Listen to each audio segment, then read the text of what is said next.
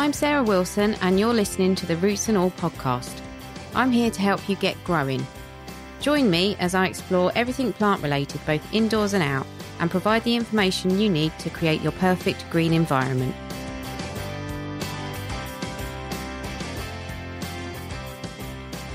Hello and welcome to this week's episode of the podcast.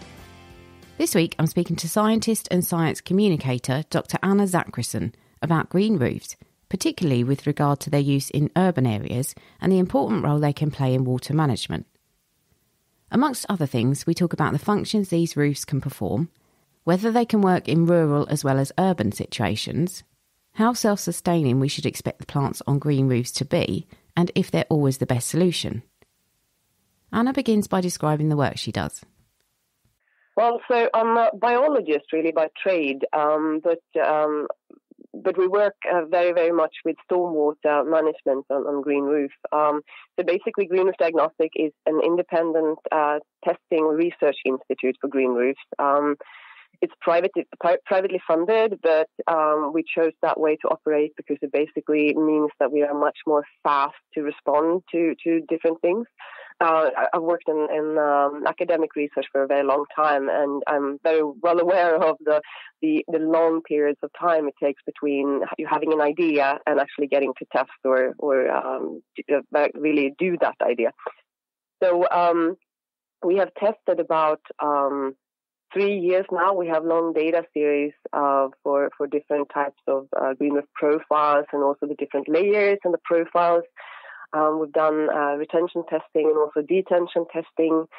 I think we did test 1,200 last week or something like that. And but it's amazingly fun work, and the team is really, really good. Our CEO, Brad Garner, as well, is just doing fantastic work, and it's just really super, super fun to really get some data out of these green roofs and to see, what works and what doesn't work and what could be improved and really be data-driven in how we approach that. And, we don't develop any products and stuff like that, so anyone could really send in things for us to test as well. So we have a lot of companies sending in their profiles or, requests of testing certain things. And, we do that and then send the results over as well. And then we perform some of our own research as well that is meant for academic publication. We do a lot of hydrologic modeling with our PhD hydrologist, Scott Jeffers, and work together with University of Sheffield to do some physical modeling of these systems as well, and have a PhD student there who works on this. So, that's basically it. But I operate in Europe, yeah. I presume you test green roofs that could be applied anywhere in the world. So do you have to replicate the conditions of where these roofs would be situated? Yeah, so for the detention testing, it's basically in a rain laboratory. So we test certain storm durations and certain storm intensities, and then we can measure the reduction in the peak outflow and the delay in peak outflow. And so that's basically how those tests are done. And then for the retention testing, we have outdoor platforms that are basically positioned on lysimeters that are weighed. Basically, we have some tipping buckets as well to make sure that they're really that the data we get out is really reliable. And we have new platforms now being built or I think they're actually ready to go online in Australia as well. And we were working on some in a few locations in Europe and possibly also Singapore now. So we'll see what's going on. But so for retention testing, of course, you need to make sure that it's the right climate and actually done outdoors to actually get some proper data for it. Yeah. The detention testing, it's more like physical in that sense, so that can be done in a rain laboratory. And what is detention testing? I'm guessing retention is to do with retaining water, but what's detention? Yeah. So retention is basically the water that disappears as vapor from the roof that never becomes runoff.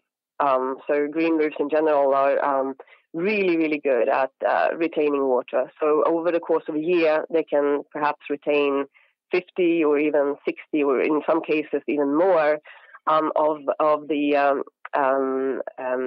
annual precipitation volume. And that is fantastic because you're basically reducing the load on the sewage treatment plants, etc. For detention, that's basically dealing with the water that becomes runoff. So if a green roof is already soaked or it's already wet, it's a bit like a bath sponge that has been completely soaked and wet. It can basically no longer absorb any water. So one drop in, this basically becomes a pipeline. So one drop in is one drop out. And detention is about delaying that outflow so that, if you have a super intense storm, you have a massive runoff peak that can basically overload the sewage systems and cause ecological and economic damage and floods and stuff like that. So if you can delay that outflow, the peak outflow, basically, you can basically allow the sewage systems on your property, your area, to empty out before the water from the roof empties out. So that means basically that you don't have that flash flood into the sewers. So it's basically a stormwater management tool, a bit like similar to like a bioretention cell or a tank that basically fills up, and then you have a restricted orifice basically that lets it out at a reliable outflow rate. So basically you can control it that way. And are you testing the quality of the water? Because I'm assuming once it's gone through the green roof system, you then have to check that it's not coming out, the water's not coming out with anything that you don't want it to come out with, contaminants or anything that might get into the drainage system. Yeah, so nutrient testing is a bit my area of expertise. So this is the next step that we're building up now.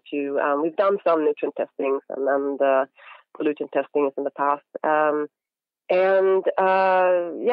this is something that we are working on right now as well on different systems because as I said, it's really interesting to see what is going on. The literature as of now is a little bit.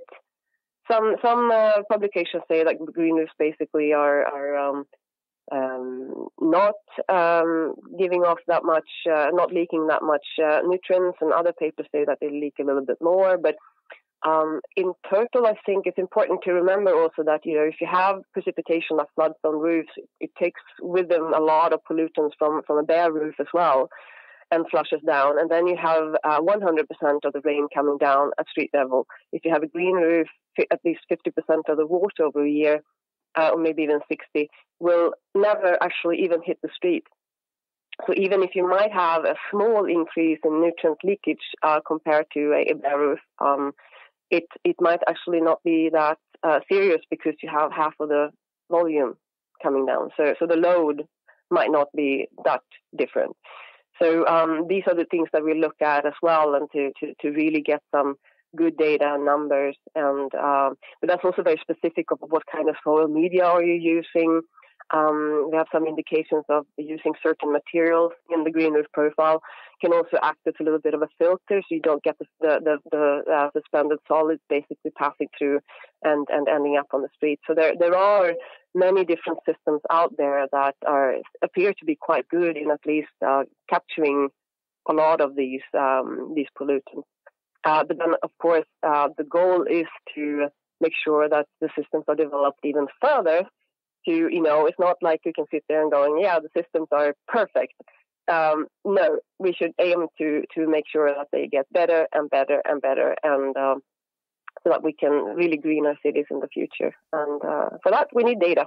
Yeah, definitely. Yeah. And are you just testing in terms of water mitigation effects, or are you testing the other positive effects that green roofs can have? So right now we are very much focusing on the hydrological aspects, retention and detention. That's basically been the sort of first phase of how we have built up the lab and what the capacities that we have to actually handle the data. It's been quite big. It's been a massive piece of work to model the system, and also to develop like new standards and look at the old standards, how the standards are defined in order to show if green roofs have retention and detention, if they actually work in real life scenarios, etc. So that's one thing that we look at, and we've been focused on very, very much. But there are other aspects as well, and for example, energy aspects that could be very, very interesting to look at. And for that, we have some interesting things in the work as well with some partners that we hope to look into a little bit further. Because green roofs, if you have a city and it basically is just stone and asphalt, you have extreme temperature fluctuations in the city from night and day and such. You can also get these extreme heat island effects, the urban heat island effects. That basically means that the city is heating up immensely. You can have temperature differences of 50 degrees between like a really, really heated pavement and a green area. And adding back greenery into cities in the form of parks or even green roofs or green walls or whatever greenery you can add back, it basically cools the city due to the evapotranspiration, the water that basically the plants, the evaporation process basically from the green surfaces, but also the transpiration process of the plants that basically cools the city. So that is very, very interesting to look at that part of the energy aspect, but it's also interesting to look at the energy saving aspects. Can the green roofs actually buffer? Well, we know they can, but to what extent the green roof really buffer can you basically lower the costs for cooling of a house if you put on a green roof? Can that roof basically cool that much that you can get down the cooling? And we know that it can, but we would like to look more into these aspects of it to just get a little bit more data. But as I said, there has been a lot of research. I know the University of Ljubljana has done some really interesting research in collaboration with Urbanscape themselves regarding energy aspects. But so that's another thing that we would like to look into as well. Obviously, in cities and suburban areas, you've got a lot of buildings. But I did wonder, are green roofs, or could they be, of benefit in rural areas too? Yeah, I mean, it sort of. I think the first thing you need to really make sure to be clear about is, why do you want to build the green roof? There can be there are so many different types of green roofs on the market, and many of them have different strengths and weaknesses. So the first step is, do I want to have the green roof for stormwater control? Do I want to have the green roof because I want to, there's some requirements from the city?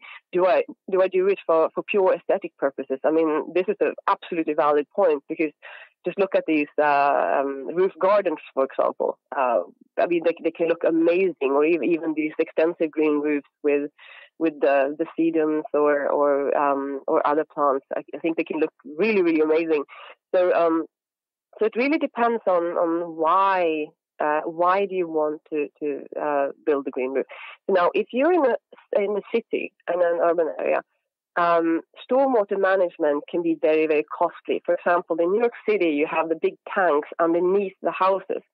So if you can start managing your stormwater with a detention type green roof on top of the roof, basically, that means that you can reduce or completely remove the tanks underneath the building and use that to maybe build a fitness center or parking space. You know how expensive parking spaces are in New York City. It's crazy.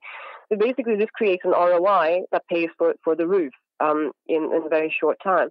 Now, this is not the case maybe in a rural area, where you can maybe very inexpensively build a big bioretention or detention pond outside. So you might not have that return of investment in a rural area.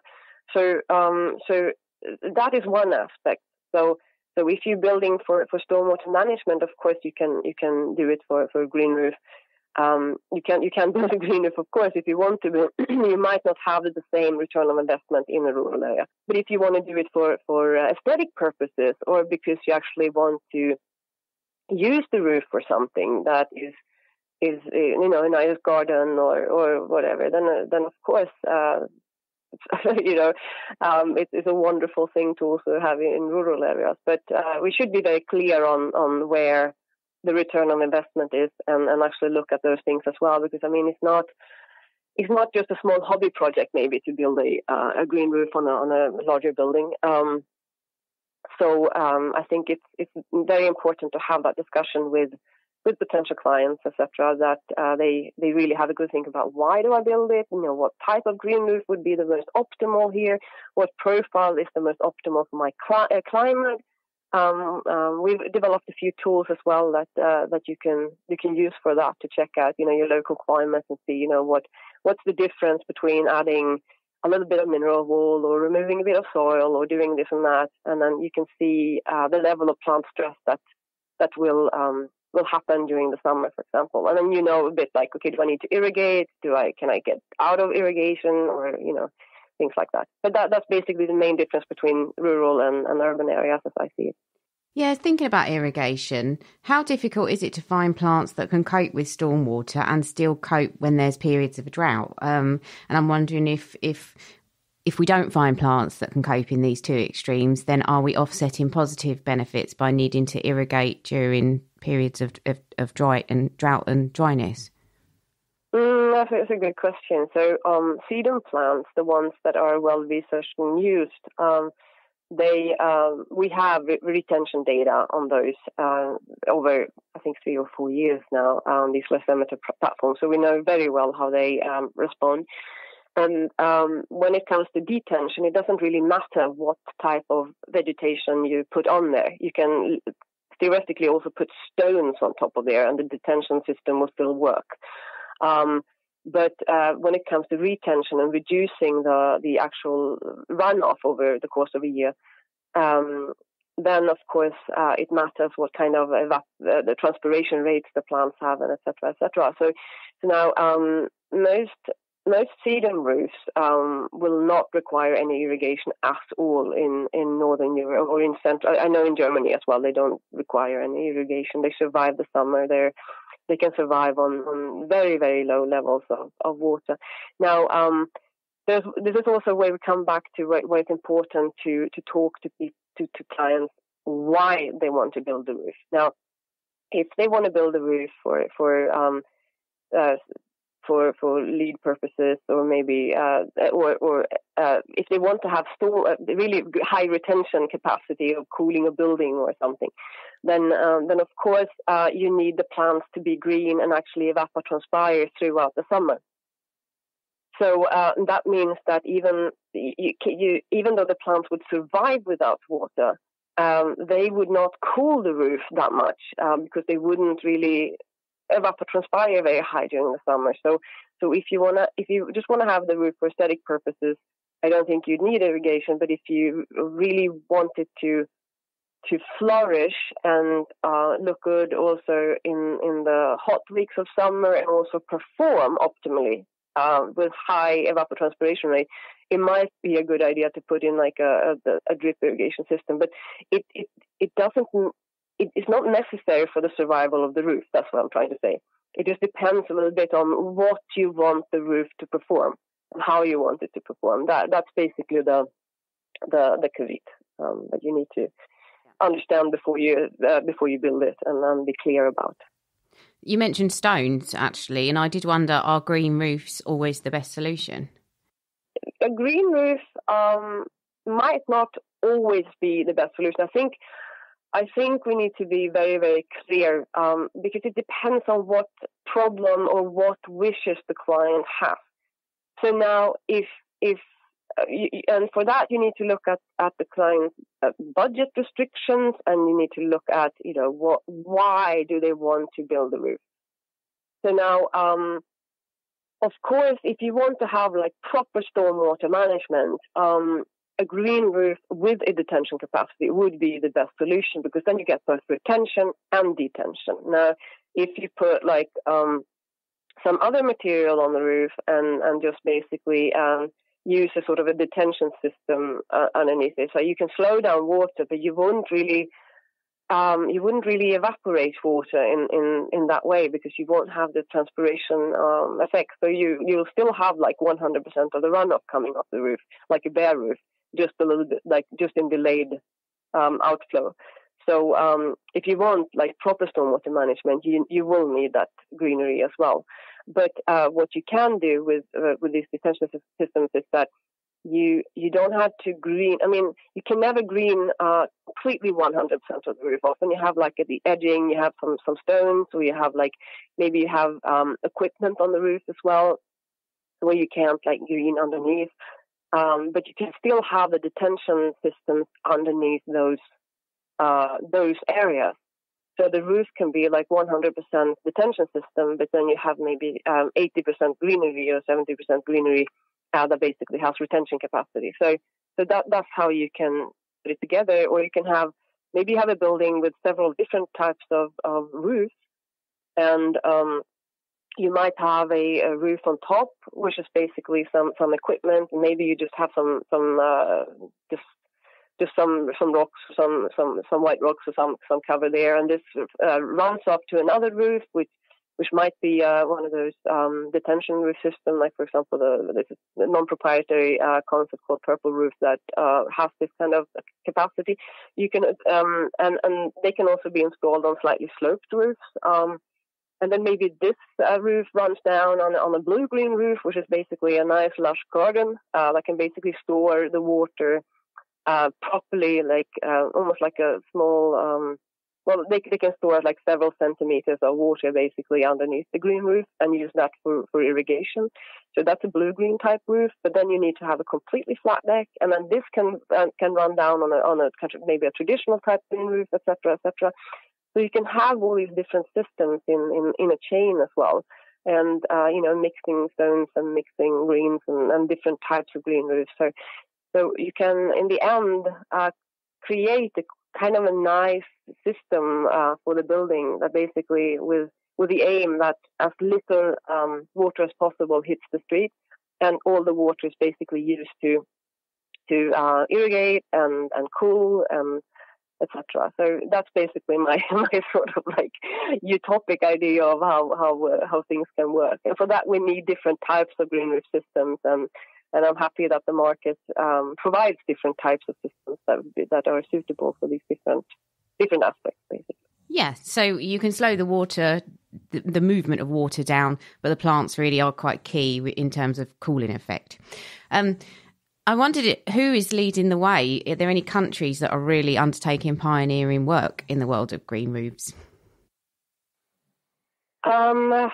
I think there's good work done in many countries. I normally live in Germany, so the German green roof market has been going on for many years. But there are individuals, I think I would see, like really important souls in many different countries, and I'm meeting a company now on Thursday here in Sweden that are doing some interesting work here, and then there are some in Swedish you say like fire souls that really work for certain topics. Like we have Dusty Gedge, for example, in the UK, who's working he's working relentlessly for biodiverse green roofs.